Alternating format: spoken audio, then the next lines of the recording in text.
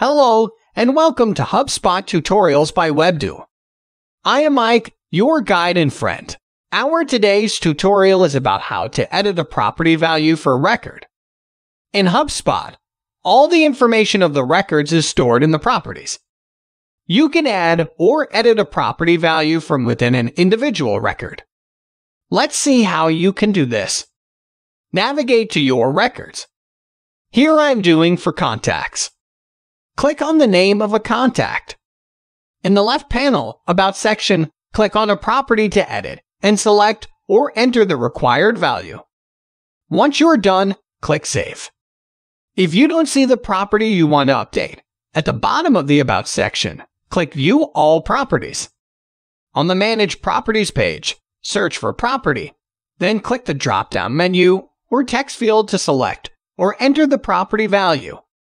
In the bottom left, click Save. And you are done. This is how you can edit a property value for a record. Thanks for watching. Feel free to ask any questions in the comment section, and we will be happy to answer. If you liked the video, give us a thumbs up and press the bell icon to subscribe to our channel. To know about our HubSpot services, visit us on www.webdo.com.